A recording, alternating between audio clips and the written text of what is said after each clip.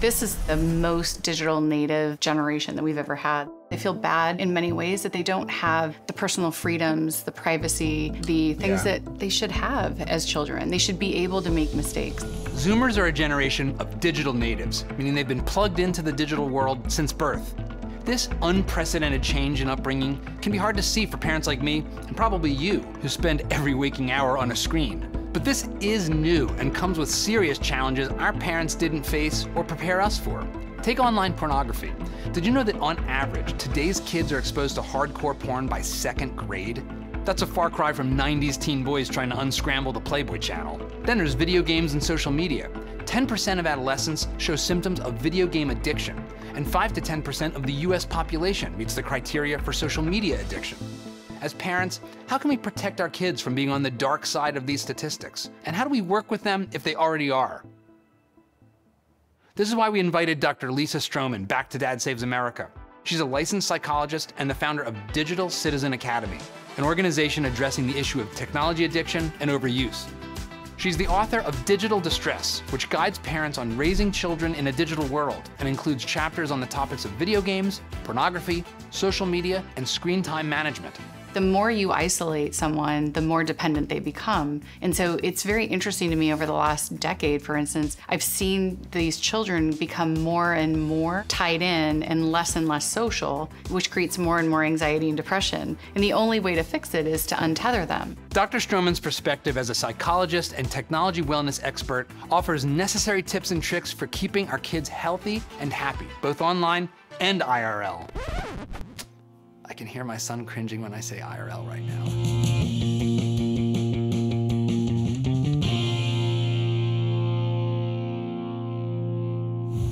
All right, Lisa, welcome back to Dad Saves America. So happy to be back. So our last conversation, we only touched on the surface of several things that I wanted to go deeper on together. Specifically, I want to talk today about video games, pornography, social media, and cyberbullying, and Gen Z, who are the crazy kids we've birthed. Wait, how many hours do we have? And what do we do about them? So let's start off with Gen Z. This is to me, the most digital native generation that we've ever had. They grew up technologically connected at all levels. A lot of them started before birth. Parents were putting them online, right? They were setting up accounts for them before they were ever born. So it really is like a different generation, I feel, from that perspective. I really struggle because I feel bad in many ways that they don't have the personal freedoms, the privacy, the things that they should have as children. They should be able to make mistakes. They should be able to understand that the world isn't perfect. But they've grown up in this place where it's almost intolerable if they don't fit in or if they don't agree or fall in line, particularly in the technology space. Well, I was told by really smart people that they'll own nothing and have no privacy and be happy. I don't think they're happy. They're not happy. So tell me about that. I think generally they live day by day, right? So it's almost like being on vacation all the time. They're not really thinking long term is what we would have maybe, like putting things aside for our kids in later, or we want to have retirement or those kind of things. They're more hedonistic in that way, I guess. So I think they just want to be happy and they want to be happy in that moment, which only lasts for a fleeting moment and then it goes away, which makes them even more unhappy. They're not really connected to this kind of generational lifestyle that we really need to look at if we're going to be successful in all phases of our life. That sounds like looking at kind of the older side, the kids that are now starting to come out of school and wreak havoc in HR departments everywhere. Right. Hone in on that. When you say living day to day, does any kid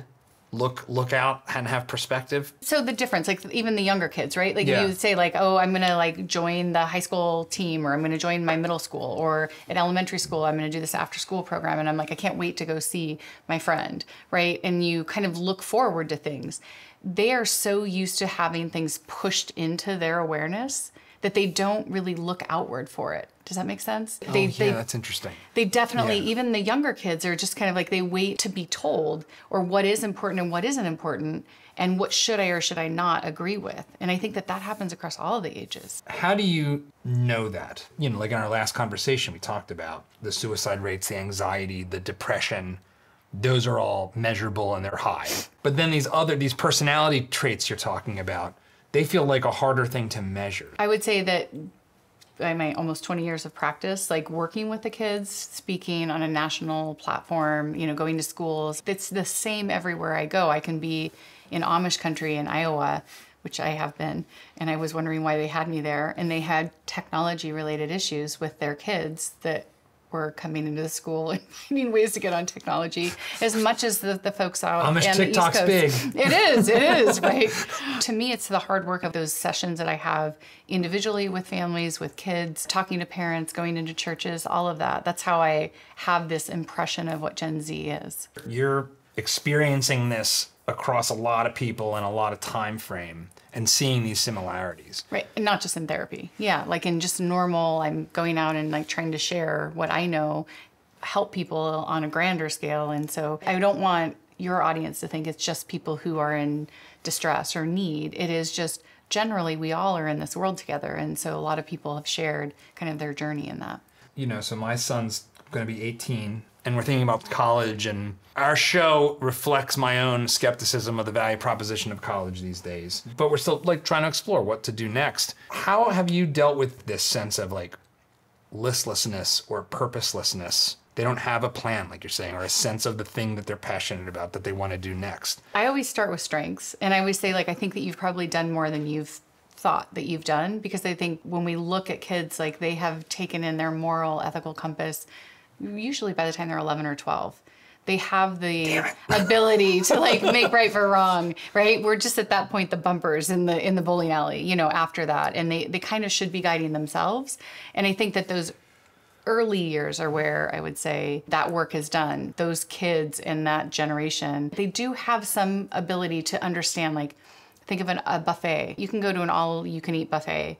You teach your kids, right? You should moderate what you take and what you consume. For my kids and the people that I work with, I always talk about that as an analogy. It's like you need to understand that there are some things that could be offered to you in life, drugs, illicit things that you don't want to have in your life. So don't choose that, like avoid those places. And so generally, I think the parents have done the work, they just haven't connected the dots. I've heard, like Jonathan Haidt has talked about that he thinks that the average 18-year-old today has the emotional maturity of between a 14, 15-year-old of my generation. Do you agree with that? You know, how do we think about that? How do you think about that? I think that in some ways that's not entirely true. I think that there's a tolerance issue, and I think that there is a lemming issue, right? Like I think that there are a lot of people jump in and follow each other. They get frenzied around an idea to become something that they aren't. In terms of emotional maturity, I think that our kids are guarded too much nowadays. Like we don't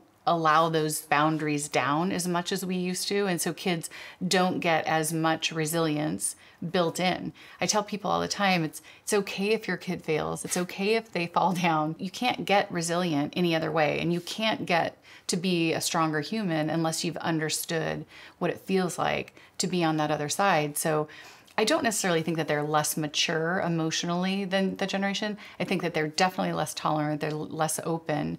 You know, they're the first to tell you that they are, but the reality is they're not. They want you to believe what they believe. Before we even started doing this, as just part of like trying to work out my own thoughts, I wrote what I thought were like 10 things that constituted being an adult. They ended up being pretty stoic. A lot of it's about, can you control your emotion? Is that a useful proxy, like emotional regulation? Like how should I think about what it means to be a mature adult? I think that that's a better term, emotional regulation. How do you take in some sensory and have a reaction to it and process it before your impulse? If somebody's saying something to you or somebody's doing something to you, is your immediate reaction to like counter that argument or to say, well, that's interesting. Like, how did you get to that opinion? That's pulling in information. The emotional maturity that I think when originally you said that was, is this person able to value the person in front of them? Are they value the situation in front of them and be able to respond without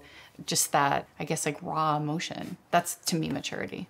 So calling people a racist the second they say anything that you disagree with is not mature. Not mature, yeah. What role has kids' interaction with technology and with screens and digital connectivity played the sense in which they don't have tolerance, and what does tech have to do with it? there's a anonymity to it, right? It's like you're driving in your car and the windows are up and you're like cussing out somebody who's driving next to you because you know they can't hear you. I think screens tend to allow that piece of them to go out and just kind of throw up their emotions into the world and like share like kind of vitriol if they have it, and without any like real worry, like it just goes somewhere and they don't really have an attachment to it anymore. The other piece of it is like that they don't see themselves as the same individual online and in real life. So the kids are constantly telling me IRL, and I was like, you're gonna have to, you know, like in the beginning I was like, so in real life, right, Yeah. this is how I am. And so there's this like definite dichotomy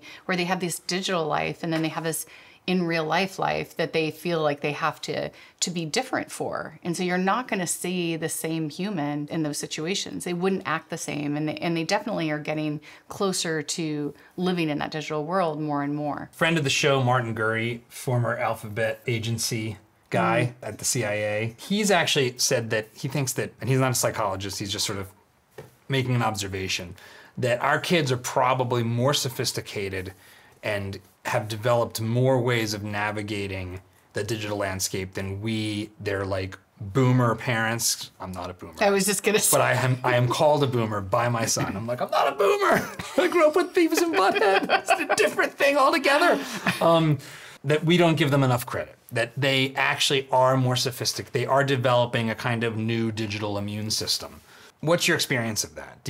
Are you seeing in your practice and in your work like a new kind of sophistication developing? I think sophistication is an interesting term. I wouldn't have thought of it that way, but I think that probably is accurate. I think, to me, I look at it as a bit of an apathy, like that they just don't let things impact them anymore and they kind of just disregard. To me, it seems like a one-way feed for them. Like they want to share their vision and they want to be able to like take in what they kind of choose. And so in that respect, I would say it is more sophisticated because they just kind of ignore some of the noise, a lot of them. Jean Twenge, who wrote the book iGen, and you know, is this demographer sociologist that I know you and I have talked about. She pointed out in something I'd read from her recently that, to your point about connection, you know, there's this phrase like catch the feels. It's probably already old. I'm probably already causing my son to cringe. It was by yesterday. saying this. It was done. Yeah, Yeah. this is already done. This is like, that's like dabbing, Dad. Don't say that ever again. Yeah. But that there is a apathy and a kind of emotional withdrawal. What have you seen with that? Mostly it's based on fear and insecurity that I think she's absolutely right that they're pulling back. I think that there is some kind of nefarious things that are happening, maybe intentional, maybe not intentional, from algorithms and trying to work kids into certain areas. But the more you isolate someone, the more dependent they become. And so it's very interesting to me over the last decade, for instance, I've seen these children become more and more tied in and less social, which creates more and more anxiety and depression. And the only way to fix it is to untether them. At this point, if they're already so connected, they can't. So she's right that they're pulling back. She's right that they're isolating. I see a lot of kids that are joining communities like incel groups and things like that that are like, oh, now I have like a established place to be, but you shouldn't be in that group. You don't want your child in that group, right? It's dangerous in a lot of ways, but it's what they're doing to become more social. I think it's no surprise they call it social media, and then they sell it as if this is a way we're going to be more social. We're more connected. Yes, way more isolated than we ever have been. One of the things that is interesting that I've read is that this generation is actually doing less drugs and having less sex. Is that true? And how should I think about that? You turn on HBO and you see Euphoria and you're like, oh my God, we're living in a hellscape. But then you read that and you're like, this is great. They're having less sex, less teen pregnancy. Isn't that a good thing? Are we getting better? But are we? Is that good? Yeah, and I don't think that's actually totally accurate. So Okay. I work with a group, Gaggle, and they have like 5.2 million kids that they oversee and 1,500 school districts across the United States. So it's, wow. it's a massive amount of data. So 2019 to 2021, those 2 years of school, you're looking at massive increases in like the amount of elementary school kids, for instance, that are talking about and communicating about drugs and alcohol that we didn't see before, which is like during the pandemic, right? Yeah. 2019, 2020. So parents were doing it, right? Monkey see, monkey do. And so you had a lot of kids that had access to things and boredom on their side. You had like that isolate effect where we were all locked down for a period of time and kids couldn't get to one another. So if you ask a child how they define sex, versus how we're defining it in this forgotten generation that is not boomer generation, right? If you ask a child how they define it, it's very different than how we would define sex. Because I What do you mean by that? I think statistically, when you're asking, you're saying like, oh, they're having less sex than ever before. You're talking about, and the media is talking about, intercourse. But if you talk about sex as interactions between children or between individuals that are sexual in nature that aren't specifically intercourse, then that's happening at a massive rate. What's going on there? Is it more understanding about pregnancy, so we're just doing a lot of other stuff instead? Is that what's happening? I think like someone on your staff was talking about it, the transactional nature and how fast it can be, right? Swipe left, swipe right thing. There was a study that came out that 28% of millennials check their phones during sex. Check their phones during sex. During sex, right? I was gonna say that's not very good sex if you're checking your phone. so like, where's the intimacy and the emotional connection? And how are they defining it? So that's where I would start. I think this also feels like it speaks to like definitions of maturity.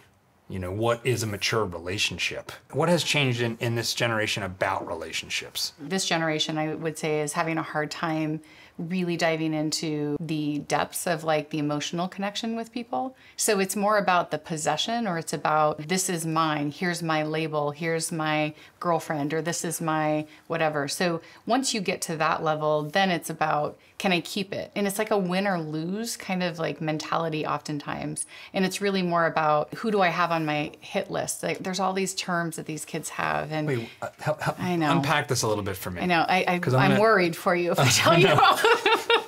Last time we went down some dark Quantico doors. Okay. What new horrors do you have for me now? Well, so it's not a negative to have had multiple partners that I'm like having sexual interactions with as a teenager. And in fact, they publicly share these quote unquote hit lists.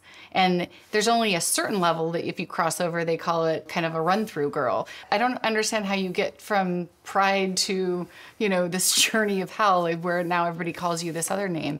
So there's like this weird dichotomy that's happening in this generation where they're like proud and like kind of really open about who they've been with and they're excited about it. This piece about them that, again, like I'm actually having sex. It was just like a thing that we did because I got a ride or they did me a favor. You know, there's like that piece of it. So to me, it's very disconnected in terms of like the intimacy that we need if we're going to have a partner that we really truly want to have that relationship with. I mean, I think we should jump into talking about pornography because it's like that. Try to dance around it. It's on my list. Okay. And paint a picture for me of the current state of our kids' relationship with pornography. It's a lot to unpack because, you know, the average age is, we talked about in the last time, is 8, right? Chronic viewing begins at 11. There's multiple cases that I've had in my practice where I have 20-something-year-olds that present with erectile dysfunction. Like they can't even have an erection because they've had so much exposure to pornography. And porn is not all equal. To me, I was terrified. I'm like, are we raising a generation of pedophiles? Because you've got a bunch of kids that are like in these elementary, middle school years having their first sexual experience. And now as they age out into their 30s, their connection with sex really started when they were young. So do we have a bunch of people that are no longer enticed because their first sexual like connection is at that young age? Oh, that's really a weird and horrible thing to think about. Right. So there's that. Right off the bat, okay, we're in the dark. Okay, I know. Okay. I'm sorry. No, I'm sorry. I took us here. Let's stay here. All right. And there's and again, like I think that if you look at the industry, we in the United States by far are the #1 consumers. And you can go on pornography. Of pornography. If you go on Pornhub, they actually do the stats for you. It's kind of exciting, and they show you we're winning. We're #1. Yeah. I don't know if that's winning. Great. Yeah. Great. And you've got teen is the #1 searched term in pornography, which is terrifying. So you have to look through and say like, okay, where is the injury? Where's the harm in that? If you are introducing sex in a way that is so obviously not real and that they think that that might be real, there's no real life experience that will make up for what they're watching, is scripted nature of like how porn is presented to these kids. Help me understand like the nature of your experience in dealing with families and kids where porn has become a problem? So a lot of my cases involve this because I think it's the one thing that gets really unsettled, and parents... And for people who are just jumping in to this for the first time with us together, what do you mean by case? So if a family comes to me, and like I'm a psychologist, so if they come to me and it's a patient, they're coming in and there's like some sort of issue psychologically, a large majority of them have been exposed and are struggling with the psychological ramifications of that. It's hard as a kid if you think about it. It's hard if you are exposed to something that is a natural drive, right? Food, water, and sex. And so it's a natural drive. You get exposed to something you're not used to, you're not really sure about it, you're curious, but then you feel bad about it because you know you're not supposed to be doing it. So, and you can't really talk to your adults about it. So now you live in this life of, my parents are looking at me, my mom's trying to give me a hug, and now I don't really know how to handle that. And so it causes a lot of anxiety, it causes depression, it causes a lot of PTSD sometimes in kids because they don't really know how to shut down some of those graphic images that are coming into their brains. You said that 8 years old is the average age in which our kids today are being exposed to pornography for the first time. Yes. That's prepubescent. That's like second grade. You're only beginning to be like a person. Like, you know, the age of reason is 7. So what happens to an 8-year-old who sees these images and doesn't have context for what that even is? Like, what is going on? What are these people doing with each other? Usually one of two ways. Either they get scared and they turn it off, and you don't really hear much about it until maybe they're asked later, like, hey, like, has this happened? Like, how old were you? And they're like, oh yeah, like I remember that one time. And they don't really jump into it. The other thing that happens is that they're exposed to it and then they're like, hey, I want to show my friend because I don't want to do this alone. And so now we start to have like incidental exposures that are happening to other classmates. And then it becomes a bigger thing because typically, I mean, elementary school, middle school kids, not great at secrets. So the more you bring into that, the more it gets public. And then some parent will find out. And then there's like a conversation that happens. Is this mostly boys? They get exposed at equal rates because of how it works. And if you look at what happens is in second grade, at that age of 8, that's when they're searching terms online for schoolwork. And so because we ad bundle and we're trying to get more eyes on things, that's how they get exposed typically. So you're saying that the pornography industry is effectively buying search terms against second grade social studies curriculum. Correct. In order to get exposure because they have 10 years, that's really even heinous. More. Yeah. It's the business model has worked. I got incensed. I was watching Elon Musk had published like his first board meeting on SpaceX, and I was like kind of nerding out. I was like, this is super cool. So I click into it, and all of a sudden there's porn on the side of my thing, and I was like, oh my gosh, like this is ridiculous. And I'm like calling everyone I know, like trying to get Elon to understand, like he's got this attached to it. Kids like Elon Musk and SpaceX, and it's cool. And yeah, you should know about it. Yeah, and nobody cared. Nobody cared. And I was like, wow, you've got billions of people like that are probably watching this and it's attached to it. So it truly is, to me, like a very calculated run at trying to corrupt our young generation. So boys and girls are getting exposed around second grade. Help me understand what is going on at that age. What's going on with them as far as their sexual identity, their sense of what sex is like? So if you look at it from a perspective just physically, right, everything looks different, right? You're prepubescent. You're not going to look like the videos that are being presented to yourself. And so you're immediately like thrust into this position of where is it that I fit in this, because that's nothing like, is that what things are going to be? Like, is that what it's going to look like? I'm obviously not there, so that's not good, right? Like this is what it needs to be. And so like there's this crisis in that space of like, will I ever be enough? Or will I ever look like that? Or will I do that? So there's like, I've had typically boys talk about that, right? And it's not a fair representation of what anything should go like or anything. So there's this crisis of, this is how I think I need to interact. And my work a lot of times with them is, girls don't show up and just like tell you they want to take their clothes off and like, bend over. Like that's not how it goes. Like you need to have a conversation and you need to be kind and you need to, right? Like all of those things. So So there's the physical piece of them at that age that is struggles with, like, how do I have a relationship? And now I'm looking at my body looks nothing like that. Looks nothing like that. And if I'm a girl, my body, in both sides. Right. But I still have the feelings of, like, I might have a crush on the girl that sits next to me in class, or we might be friends on the playground. And now I've got this narrative running in my head about, am I going to do that to her? Like, which is terrifying for me to look at and say, like, you've got these kids now trying to care about someone, but really fighting this kind of natural urge that they've been introduced to.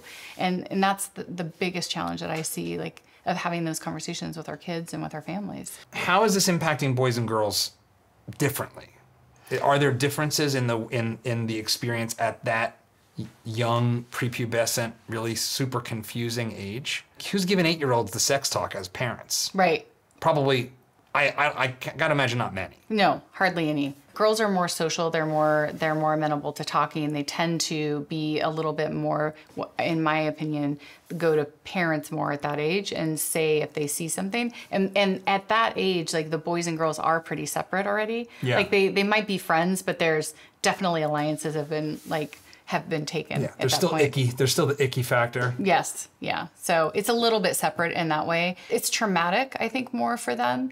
And I think that if you think about what it must look like as a child, it's almost like witnessing an assault take place. Well, right. And so, like, what's he doing to her? What's she doing to him? What's this? This all looks like pain. Is this painful? What's happening? Like, there's a lot of stuff that you can imagine if you try to put yourself in a beginner's mind. Right, and not understanding it. And to your point of, like, our kids having less sex, and it's like, well, were they presented something that is terrifying? And so maybe it's easier to do things that don't look like that. It's to be seen how difficult and how challenging it's going to be unwrapping some of that, like, in terms of years of after that exposure at that age. I mean, trying to put myself back, and I'm going to say something really, like, personally embarrassing, but it's like, I remember when I was little, I remember asking my mom, like, I didn't know what my testicles were for.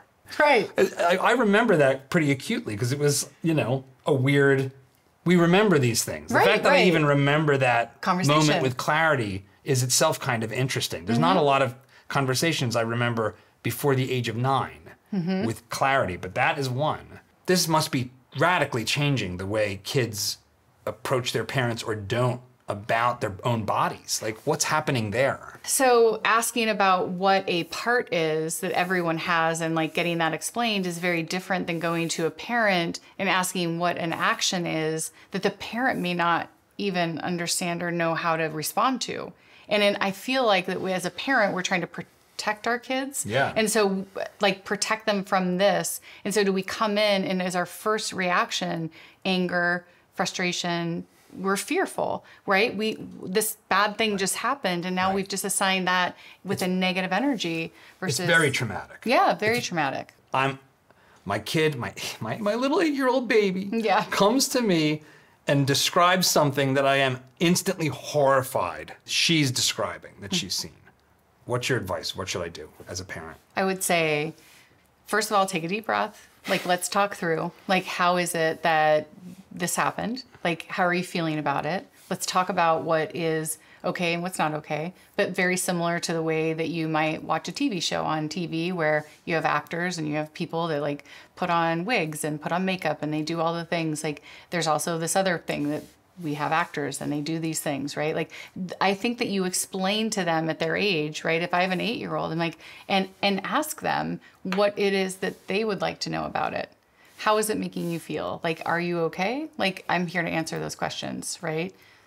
Like, I just think that if we don't work on destigmatizing it and we don't get ahead of it and talk to our kids first about it and they kind of silently go through it without us, we've lost, right? And they're going to make their own assumptions and they're not going to probably put the best context on. And they'll probably overuse and do things with that and end up in places that I've seen that, escalate in dangerous ways. Do you feel, as a psychologist that works with families, that, they're going to get exposed, so you should have this conversation at 7 or 8 years old?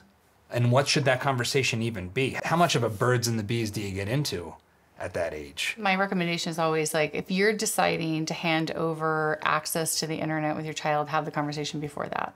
The minute you hand them access online is the minute that you lose control and the potential could happen. If you're not okay taking your 8-year-old and dropping them off at a stadium of 80,000 people that are there to watch a game and pick them up 4 hours later, then why are you letting them go online with 5 billion people? Why are you letting them go and explore the dark recesses of the online world without holding their hand and explaining it to them? I just think we have to be more realistic in that sense. And I think it starts even earlier than that. I think children, even in that toddler phase and elementary school age before the age of 8, there's a lot of self-exploration of body parts and like in baths and like, you know, things happen, right?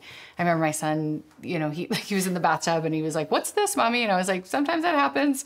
And I went and got my husband. I was like, "You should probably talk about this." Like, you know, like I didn't make it weird. I was just like, sometimes that happens, right? And I was like, those are the conversations of like, okay, this does happen. This is a natural reaction in your body and you should have these conversations. Same thing with young girls of understanding that you can't, it's okay to love your body and love who you are and that this is a part of us being human.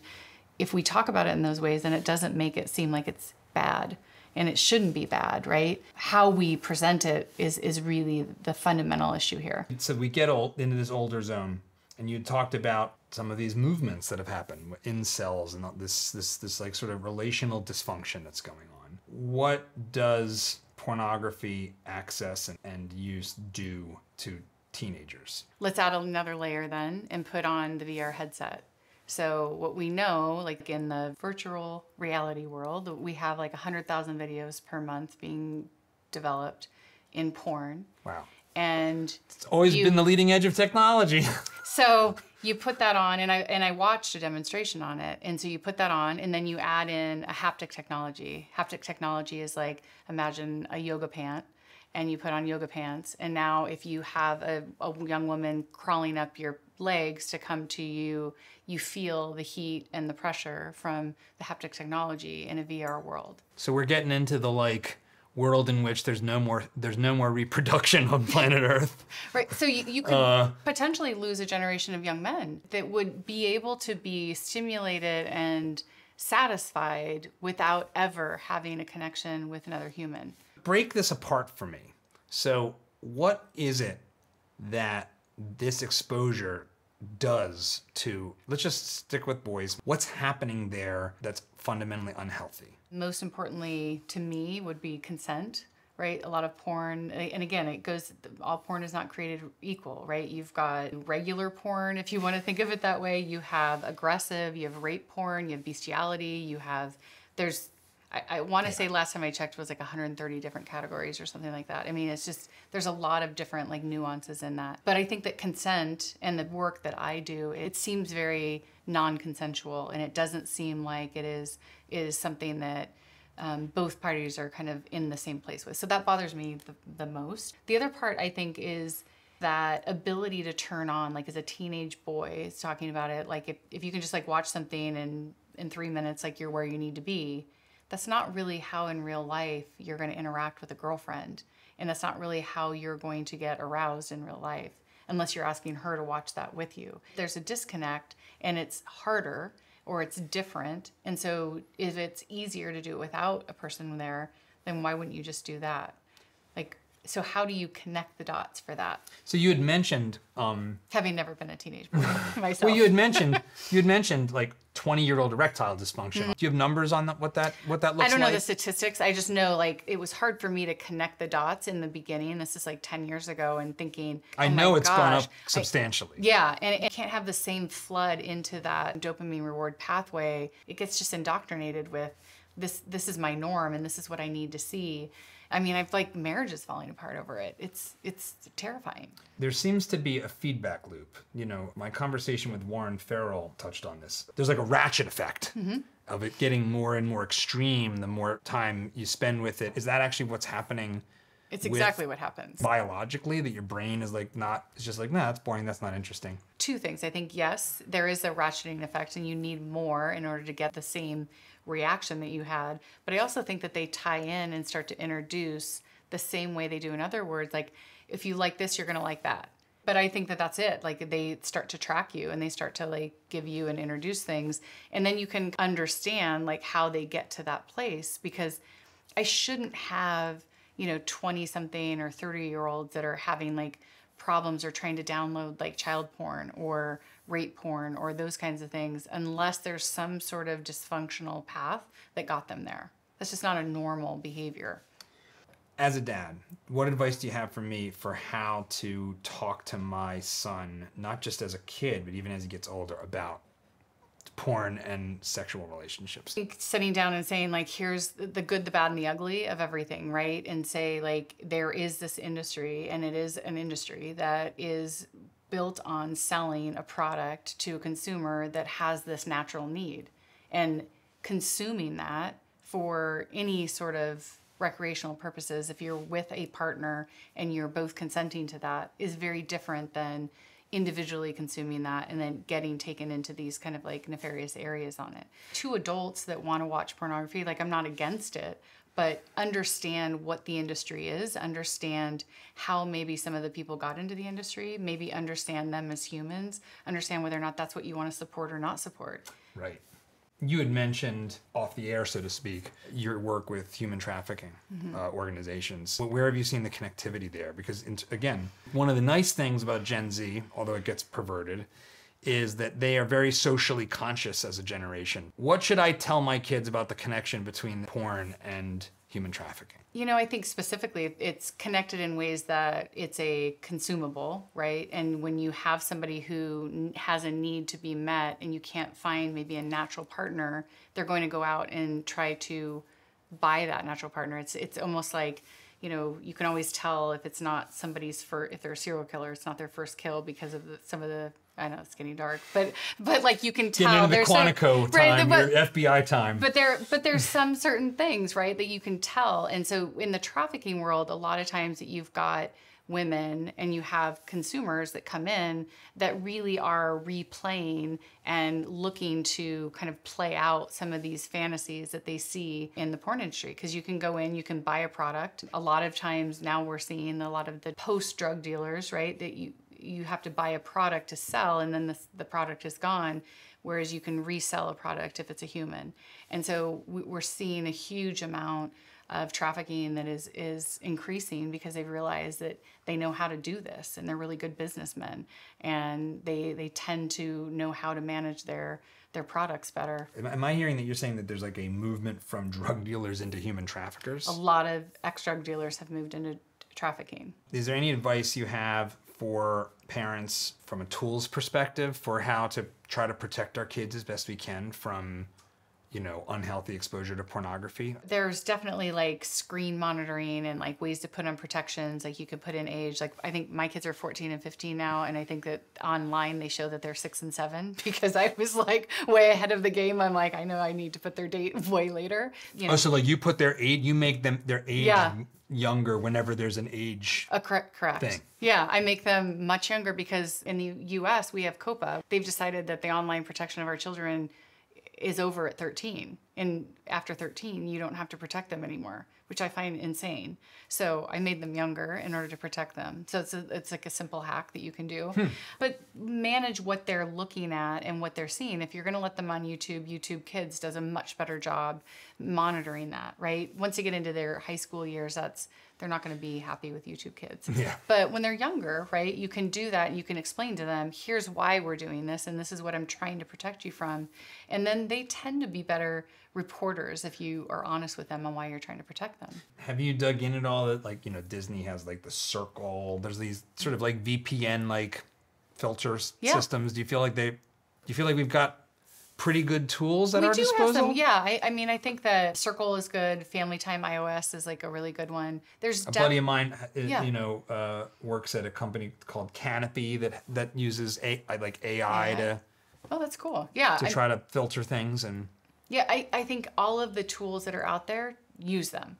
And I think as a parent, you have to know that you can't protect them from everything. We can't bubble wrap them and pretend like the tools are going to stop it. They'll just grab their buddy's phone. Right. But like maybe instead of 100 exposures, they're only going to have 5. That's way better from a psychological perspective. And so use the tools that you can, have the conversation so that you can make sure that they're making the good choices So online. just because I know that they can still probably get around it, that shouldn't make me throw up my hands. I should still use the stuff. I would still use it. Absolutely. I think sometimes parents they're like, well, it's pretty expensive. It's $7.99 a month or it's $10.99 a month. And I was like, do you go to Starbucks? Like, how much are you spending? Like, right? Are you auto loading that card? Look at where you're putting your investment. Is there anything more valuable to you than your child? And think through, like, is it worth it? To me, it always has been. While we were grabbing lunch together, you showed me a fairly disturbing YouTube video from Grand Theft Auto. This is our transition to the discussion Gaming? of video games. Okay. Now, I am a gamer for a long time. Let's talk about video games as a whole. What's your take? Are they good? Are they bad?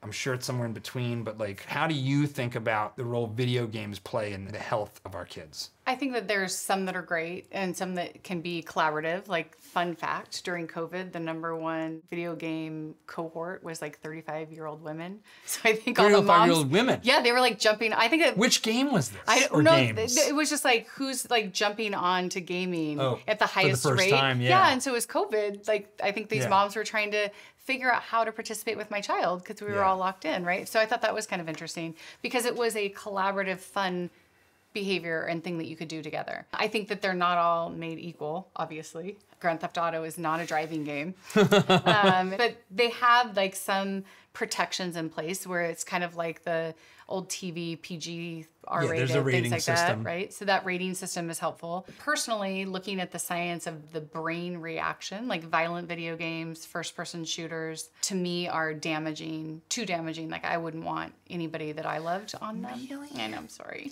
No, developing brains and sensitivity, right? Like, do you have a child who's more empathetic in nature, or do you have a child who isn't? Shockingly, having done the crazy stuff I've done, to me, I'm very sensitive as a person. And so like if I watch too much violent content, it starts to like erode into me. So like if you have a child that is like that, like maybe it wouldn't be okay for them to like play those games. Stick to Mario Brothers. Or NBA or football or some of those things, which although those ones are getting a little bit more kind of on the dicey side, these days. It's John Madden, rest his soul. Like, it is not the same Madden game as it used to be. But you look at those things as a parent and like participate, sit down with them and do that. But the violent video games and some of these games that have explicit ratings, like to me that's just you're introducing this place that can like hurt a child and it makes their brain fire up, similar to like somebody in the military.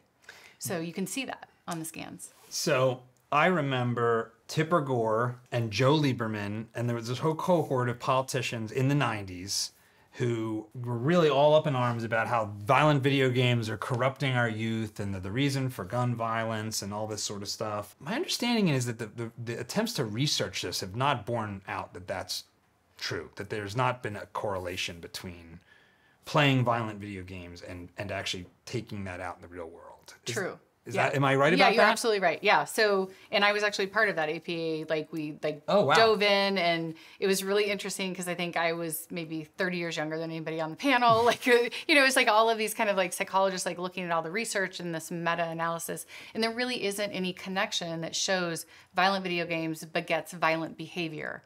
Violent video games does increase aggressive behavior and aggressive tendencies, but it doesn't create an actionable. So you have to think about it. Your brain is highlighted, like you're playing a first-person shooting game, right? And you're like crawling around. So yeah, super fun, right? Like, and I've watched many of them, like, and I was on this whole thing.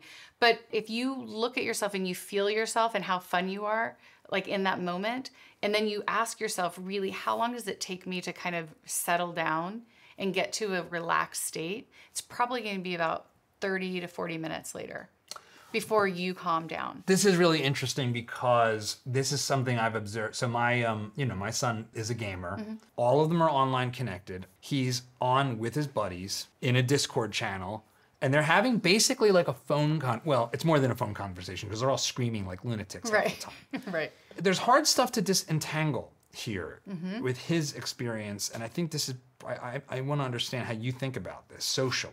Help me think about what is good and healthy in terms of gaming, not about the violence, but just about gaming and the time that's spent and the like casino-like elements, and what's unhealthy. Because I also noticed with him growing up, there is like a ramp down period. Like if he's been in an intense game, when he comes out of it, it's like he's like zombified. Disentangle this for me. What's good? What's unhealthy? How should I distinguish these things? So I like the social aspect. I think like having a community that you belong to is great. A lot of them use Discord, and as anything in technology, the good comes the bad, right? You can be part of a server that is private with your friends, or you could be part of like a global simp server, which you probably don't want your child to be part of, right? A global simp server? Yeah. What's this? Just a simp is... I know what a simp is. Yeah. I think I do. Yeah. But what is a global simp Well, server? just like it's open, right? And so anybody can kind of join into it. And so you'll see these factions of And they're all kids. Pathetic together? What's the... Why would you self-identify this? I have no idea, but it's a belonging, right? We have somebody who gets us, and then you've got women in those servers that like to participate, and like the things I have seen are not normal and they're not typical. So they are able to stay connected, and I think that that's a great thing. And I think that as long as you have an understanding of who you're talking to and who's in that group, fantastic. That goes back to that dichotomy of IRL and like online, and do you really know and appreciate who you're dealing with? I just had a case where somebody presented, and she was just horrified that somebody in her Discord server was threatening to come and like kill her family, and that if she didn't stop talking to this other person in the server because this person and it's like, okay, how does a 14-year-old navigate that? Right. And death threats from strangers. Right. And I worry a little bit about like younger kids, like having headsets on where it's not open. Right. I always say like the headset thing like really bothers me, because from a psychology standpoint, if I'm piping in really caustic, like hurtful behaviors and language, it's going to make me feel bad as a person, and now nobody else can see that. So that makes me a little bit concerned on that end. The good parts, if you're with people you love and you care about and they're friends and everybody is happy about that, fantastic. It helps you stay connected. So I don't have any problem with that. There's a psychologist, Peter Gray, who's written a book called Free to Learn. I interviewed him several years ago. And the book is great. It's mostly about education, about school. And he's basically like top down, sit in a desk, school sucks. It's antithetical to everything we know about the way humans learn. He basically said that open world collaborative games like World of Warcraft aren't as good as going outside together and playing in the front yard, but they're better than nothing in a world where our kids are no longer doing that the way they used to. How do you think about moderating that? We did a rule in my own home that we didn't have any video games from Monday through Thursday. Friday, Saturday, you could earn your minutes. And in my house, you could earn your minutes if you play a musical instrument and you did a sport. I don't care what the sport is. You start a sport, you finish a sport. That's how we've managed it. And that's what I recommend, is like looking at that balance of, are we actually building them up physically and emotionally and socially in ways that afford them to have those minutes online. In our last conversation, you talked about something called process addiction. Mm-hmm. And I know in your writing, one of the examples you use of a process addiction versus a chemical addiction is gambling. There's a lot of stuff that in video games that are directly derived from like the insights from the casinos. The most obvious ones are like the short games, the sort of Zynga games that have the same exact sounds. Candy Crush, how should I understand like the impact that the stimulation of games has on the brain? I have a great video of a World of Warcraft kid whose mom deleted his account. I use that often. He's like a teenager and he loses his mind. I try to share it with parents and I say, this is their identity. They're so connected and it's their entire world. It would be like me coming in and taking your entire resume, burning it and saying, none of that matters. None of the school you did, none of the experience that you had, you have got to start from scratch, because that's their whole identity. And so when you have a child that gets to that point, that's where I would say that there's that addictive or overuse, like that you're at that place where if they're dependent on it and that's all that matters to them, now you've got yourself a problem and you should look at how do we unwind that. I think that there's genetic components in that. I think that there's behavioral, emotional components in it. I think that you look at the family and say like, okay, what is it that everybody else in the family is doing? Are we all kind of isolated and we're all on our own screens and nobody's really paying attention? That happens too. Are there time guardrails? I think you had mentioned something like 2 hours a day for screen time in general. One of the things that's weird about screen time is there's different screen time. Mm-hmm. So there's homework on the computer. There's being on Instagram. There's playing WoW with your buddies. There's composing. My son loves music. He's actually like taught himself Apple Logic and builds songs, like beats and stuff in Logic. Each of those is like a fundamentally different kind of activity. It's still on a self-illuminating screen 24 inches from his eyes. So how should I think about limits and parsing the differences between homework versus games versus social versus internet browsing and YouTube versus content consumption, like just binging The Office on Netflix? So it's a great point because it's not all made equally. And I think I look at it as a digital diet. I look at the pyramid, right? Like if you look at the fact that that base of educational media, creative media, I love the fact that he's like using something to create something independent and unique to himself. Apple Logic, that is using tech as a tool, not as a toy. So the quick line that I teach parents is like, is it tech as a tool or is it a toy? So if it's educational, it's a tool. If it's creative, it's a tool. Are they doing art? Are they doing something that's using their brain and that creativity, which is fantastic. If it's a toy, meaning I'm just gaming or I'm hanging out with my friends or something like that, what I would say is less than 2 hours of that media. Of toy time. Of toy time, yeah. And that's where you get into kind of like those places that I worry about if it's more than that. And then what about Minecraft? I remember he like taught himself the scripting language for how to use command blocks to do automation things so that he could be a bear because he was like replacing himself with the bear as he ran around. It's like, is that toy? Is that tool? Minecraft is a kind of Legos. So how should I think about stuff like that? There's some things like that that sit in the middle. It does seem like it sits in the middle. And I think that if you've got a kid that's learning coding, and I tell every parent I can get my hands on, like, teach your child how to code. Like, this is the future of America. And those of us that don't know how to code are probably screwed. So we should know and understand that language. So good for him. But that he's taken that and blended it from a toy to a tool in order to make it work for him. You would ask yourself, like, okay, that's what he's doing, and it's kind of like your Legos, but does he have an outside balance? Is he physical in any sense? Is he doing anything outside? Does he, what's his cardiovascular, like, health system and health and all of those things? Like, are we taking care of that piece of it? That part still needs to be nurtured. The digital universe, gaming, Discord platforms. This is all it's all fundamentally social. This transitions us to the next and sort of final thing I'm going to talk to you about today, which is cyberbullying. Can you give me a little bit of a primer on what's going on these digital platforms? So I would say anything that you remember as a kid of where somebody was like mean to you or picked on you or those kind of things happens in the digital world. Cyberbullying had put a lot of labels around it, and there's different things that can happen. There can be flaming, there can be ostracizing, there can be all of these different kind of categories of it. Yeah. But the truth of the matter is, it's like somebody is in an online situation and somebody else in that online situation is able to create harm and make you feel bad. And that pain and that hurt, if you ask them to stop and it continues, that's the one category that they require on cyberbullying, is that you have to have asked them to stop and they didn't. Oh, interesting. Right? So in terms of under legal definitions, cyberbullying happens every day. And kids normalize it at this point because they're like, oh yeah, that's just Joe. Like he got mad and he just spouted off or whatever.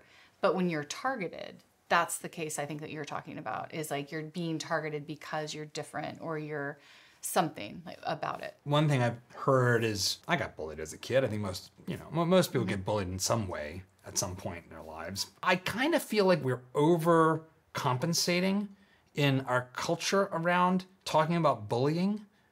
And maybe I'm way off on this. So I'm going to throw something out for you to push back on. Okay. Is a certain amount of bullying healthy? Because we have to toughen up. And does cyberbullying change the game compared to being like picked on in the physical world? So I'm sorry, right, that you were bullied, because that does suck. Fine. I got bullied when I was a kid because I wore hand-me-down clothes and, I probably smelled, I don't know. But the difference was I could go home.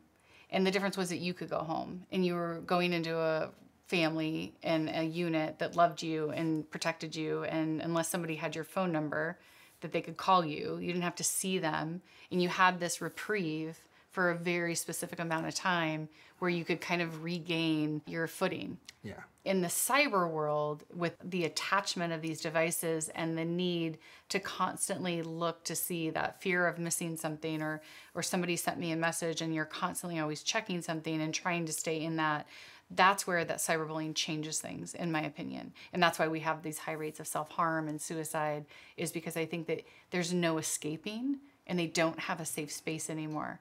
And the safe space would be, let's take away the device, which is like taking away part of their body. That's not gonna solve it. It's not ribbing at that point. It is calculated and it's painful and it's intentional. The word trauma gets abused in our society, I think, today. That's my opinion. Yeah. But there is trauma. Trauma is real. Bullying can lead to trauma that's real. How should I understand what that is? Where has the line been crossed that my child's being traumatized? The pieces that I see the most injury in are the things that you can't change of yourself. So a lot of times they're much more sophisticated in their bullying. They're much more calculated in it. So they're saying things to you about maybe that your family doesn't have X, Y, and Z, or the fact that you don't have access to go on the vacations that I do, or that you look a certain way, or you, whatever. The things that you can't change about yourself. Cyberbullying has gotten very pointed towards those things where I'm really trying to hurt you and I'm gonna say the worst thing I possibly can. And it's easier to do that behind a screen than it is to your face. One of the things that seems to be connected to this is FOMO and the like ability to be somewhere and pointedly say, hey, you're not here, like this sort of intentional exclusion or showing off. Is that part of the landscape? So there's a new app that just came out recently last year called Be Real. If I send you a notification, you have to post right this second. But if you don't, then it's gonna time shame you and it's gonna be like, oh, Lisa didn't post at that minute. She like did it an hour later, which is gonna show that like maybe I took time to put makeup on, or all of this like horribleness that happens with it. And everybody's like, no, it's Be Real. It's supposed to catch you in your moment of what you're doing, instead of like these curated moments that we usually see on Instagram. And if you haven't seen Fake Famous, it's a fantastic documentary that came out during COVID. But Fake Famous really shows how you can create your own like influence status. And they literally take three people that are like completely oblivious and make them famous.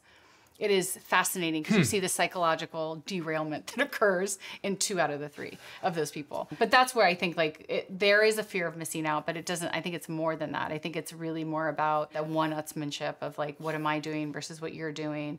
Are you part of this party or not? All of those things. And that's why those apps they're so popular, because you can show that. It feels really hard as a parent to navigate because I feel like a dinosaur. I don't even know where I'd start. The language, the lingo, the what's important and what's not. I'm already a cringe factory, but it would be like for the dads out there that have like a 13-year-old daughter who's experiencing this stuff. How do we navigate this? How do we talk about it? How do we not be like so horrendously irrelevant seeming that we're completely unhelpful and just seem like we don't get it and leave me alone, and they run to their room? Yeah, I mean, it's tough because I think that age group specifically is the most targeted and the most hurt by all of the social, particularly girls. And I think that if you as a parent or as a dad can really sit down and say like, I love you more than I do the yes to let you have this, and I love you enough to say no and fight this for you. I think if you can keep them off of it and keep them understanding that, that's best. If you've already opened that Pandora's box and they're already there, I think then you have to be way more of an active like participant, where you sit down and you say, like, every Saturday we're gonna go and we're gonna get a coffee, we're gonna go for a ride, and we're just gonna chill. And our tech stays home. You'd have to take off your watch, you know, and just unplug and teach them in these little micro moments. It's okay. Somebody doesn't have to know where you are at all times. What do you say to the parent who hears, take it away, keep it away from them longer? It's too hard. Good luck. Yeah. Like all of her friends have it, and she's already feeling excluded. All you're doing is condemning her to total exclusion. It's a network effect problem. If all their friends are on it, and I want to hold the line for their mental health, how do I do that? I think you build those times and you build those experiences knowing that in the situation right at that moment, it may not feel like it's a payoff, right? Oh, I gotta go like with my dad and we're gonna go for a ride. We go every Saturday. But I promise you, having done this for 20 years and being in therapy, the people that come into my office the most as adults come in and they're like, you know what, my dad didn't show up. Or I would, I was in the sport and I never had anybody like in the stands for me, or I didn't have this. It's not the people that are like, like my dad like actually like made me go fishing with him every weekend, and it was like the, most irritating thing in the world. Those aren't the people I hear. And in fact, I did that for my dad. I said, here for his 75th birthday, I picked 75 different things that he actually taught me. Like I hated learning how to change a tire. I emptied oil in an oil pan and dumped it illegally, which I tell him like I will here at some point. I love that we created like, an EPA super fund together, Dad. Exactly. All of these things. But I know how to change oil. I know how to change a windshield wiper. I know how to put a dimmer switch in. I hated every time that he made me take that time with him at that moment because I was a teenager and I didn't want to have it. But I will never, ever have something more valuable to me than the time that he gave me and the tools that he taught me. So I just say push through. Teach them that they don't have, this isn't as important as this, and being together and learning those things and doing those things. So what I'm not hearing is take it away. I'm hearing, and we talked about this in our last conversation, that it is about having moderation in a certain sense, but also like healthy deprivation moments. Like right. The Orthodox Jews have it figured out with Saturday Sabbath. Yeah. Live. So I have a lot of Orthodox friends, and they're like, "Yep, they shut it off." Yeah, just turn it off and like walk away. Yeah. I think that to me, it's having quiet and peace, and like having that space is what we don't give our kids. So if you can disengage and just say, "Look, it's not forever. We're just going to put it here, and we're going to do this. We'll be back in an hour," and then you teach them that it's not the end of the world. It typically takes about 2 weeks of like showing them that pattern that it actually is okay, where they start to take it over and like actually appreciate and want that space because it feels more relaxing and it helps them. But it's usually about 14 days that I see that. If my son or daughter is being bullied online, so you've talked about one thing, which is just providing space to step away from that and leave it there. What other tactics are at my disposal? So depending on your school, some schools handle it poorly, some schools handle it well. Most schools that I've talked to, I would say 99% of them have a zero bullying policy. So they are pretty much on top of it and don't allow it, particularly if it's under their period of time that it's occurring on. So sometimes the school can be helpful, sometimes they can make it worse. So you your child... How so? How would they make it worse? They can make it worse by actually pulling the child into the office and saying, "Oh, like, by the way, John told me that you're bullying him. Is that true or not true?" And then John goes out and tells everybody. Being a rat. Yeah, right? So that's like stitches end up in ditches is what the saying is for the kids, right? So that can make it worse in that scenario. I mean, legislatively, if it's really bad, and I've had some cases that are really, really bad where there's like threats and things like that are happening, then legally you can call any police station. And there's actually, there's harassment, stalking, there's all these cyber digital legislations that have come through to protect you from a legal perspective in order to get law enforcement involved in order to shut that down. And then I think that the best way is to deal with it like with your child and say, all right, like, how did this start? Like, how can I help you? Here's a couple of things. I talk about green, yellow, and red to parents. And I was like, a green moment is a child that can handle it themselves. A yellow moment is they're not really sure, it's causing them conflict, and they don't know if they need an adult to help them or not. And red is my child is distressed and I need to step in and take this off their plate. And so anytime it gets from that yellow-red zone, I sit down and say, hey, these are the things that we could do. How about we have a conversation? And I usually find that other parents don't like their kid to be a bully, and we can have conversations about that and like handle it directly that way. If you've got a teenage son or daughter and they come home and you say, how's school, how's life?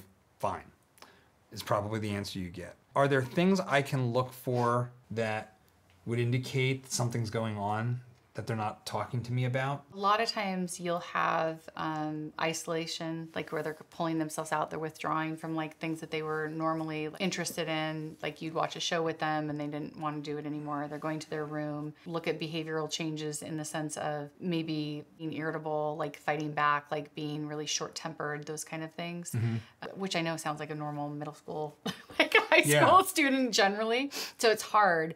But if as a parent you get that feeling that there's something that's changing in them, and you see those changes, like you see them kind of pulling back and they're just like not smiling as much, or they're not kind of getting out of the groove and not playing with the dog or the cat or whatever it is, like those are like the key signs that I say, like, you need to have a conversation and say, like, hey, I'm worried. Parents sometimes think that if you talk about it, it makes it happen. And that's not true. Having a conversation and saying, hey, I'm checking in with you. I heard this story. There's this kid. He was like under a lot of stress. Parents had no idea. And I just realized, like, we haven't had this talk. Like, how are things going with you? How about your friends, right? Do it in a way where it's like, you know, anybody struggling in your world. And a lot of times kids know about other kids. We as the parent layer don't know about it. Yeah. So having those conversations, like, everybody okay in your circle? What are you burdening? Because a lot of kids end up being these kind of micro therapists for each other, and they don't really have the tools. They have therapy TikTok. Yes, they have therapy TikTok. Right. Not always a sound piece of advice. Coming off the bus. One of the things I've heard from a lot of different people is that family dinner is this really special thing. Do you see that the same way? It's mindset.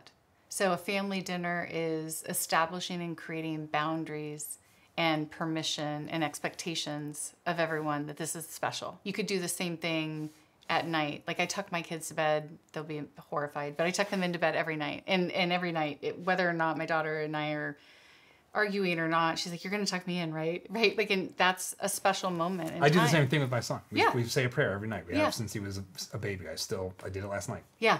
Yeah. He's 17. Right. He's probably embarrassed I've said this. Yeah. It doesn't matter. It's okay.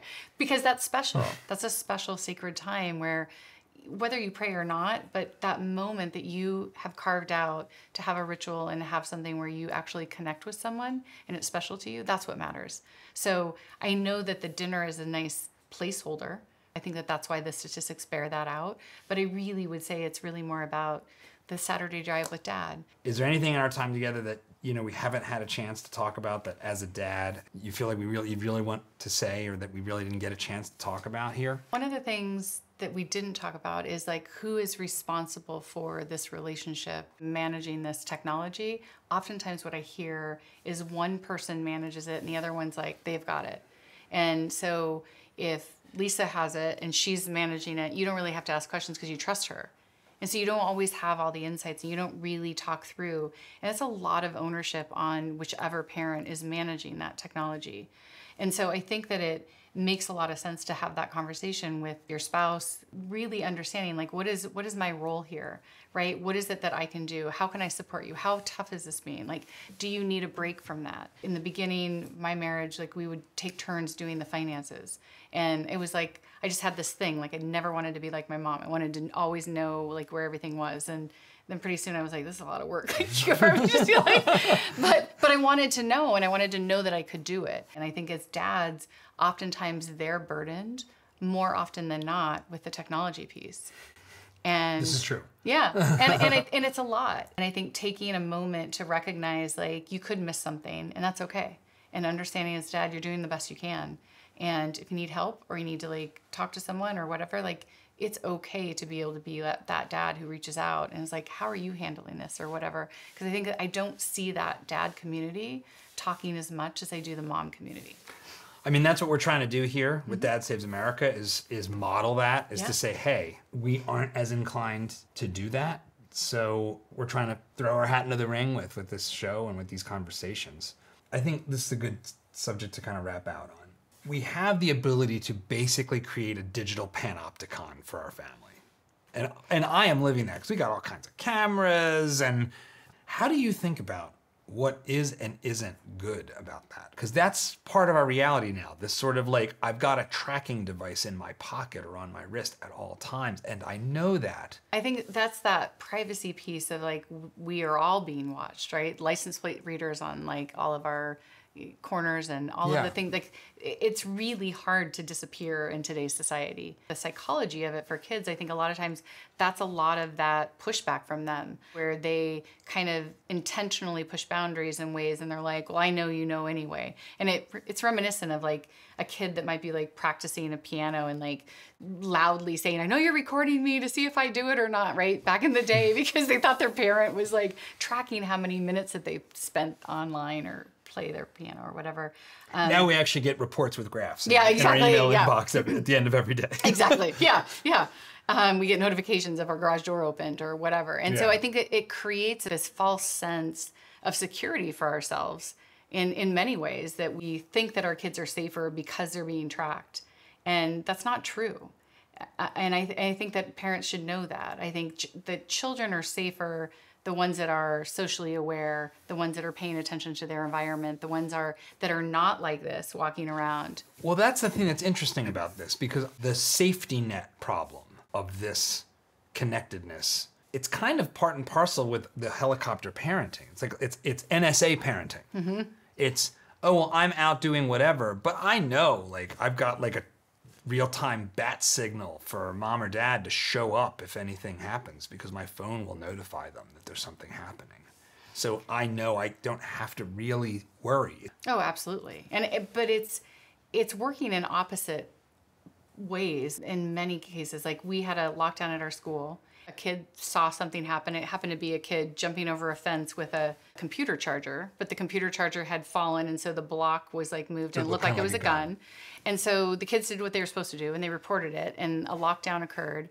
There were kids tweeting and sending stuff out in live time, in reality, and our campus, showing where they were, who was with them, all of the things. We had international reaction to the lockdown.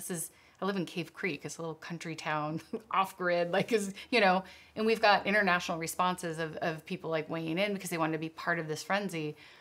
And the reality is they would have been much safer had none of those tweets gone out, right? Because if you really do have an active shooter, they hey, can shooter, track, here I am. Here I am, and I'm in the science lab on the second floor. Yeah, and a lot of parents think it's safer, but the reality is it's not, because now we as parents are like, I'm going to call my kid because they're in a lockdown, and if you have a gun, man, that's actually in that room and that phone goes off or the kid tries to answer it, where do you think the attention of the gunman's going to go? I feel obliged to say that don't worry, viewer, your kid's more likely to die from a lightning strike it's true. than in a school shooting. Totally. Absolutely, but I'm just... Your drive to school is more dangerous than any other thing you're doing. Yes, yeah. And again, right, because not to fearmonger, but I'm just saying, like, we create these narratives in our head, like it's safer, and it's not safer. And it's not safer to have, like, a location service. Like, I will get home tonight, and it doesn't matter whether you were able to track me or not, right? I want you to feel trust in that. And that's the part where I think we're teaching our kids, if we don't teach our kids that's okay to go kind of unplug and like be okay off grid or those things. We're teaching them that constant surveillance is what is keeping you safe. Right. And it's not. That's not what's keeping you safe. It makes you feel that way from a psychological perspective because you have the data. And what it really creates is this need for more data and need for more time and screen time to pay attention to it. You know, the book, The Coddling of the American Mind, talks about this like ideology of safetyism that we've shifted, in a sense, from liberty, from risk-taking to safety culturally. We've spent a lot of our time together talking about the ways in which the digital landscape is unsafe for our kids. But how do you think about the kind of culture that we have, where we're heading, and where we maybe should be mindful? That's a big question. It is. I worry a bit about this kind of futuristic, calling something meta doesn't mean that that's what it is, right? We already have a virtual reality platform and people can go and come as they please. Building out a world where we can create avatars of ourselves and pretend like it's real life. Like if I can pick the clothes that I'm wearing and the house that I'm in and all of those things. I worry about that kind of digital divide that is occurring. You know, we're so, I guess, sensitive to the fact that we want to make sure everybody is okay in this world, right? We have like all have a footing, and we want to make sure that their people aren't marginalized.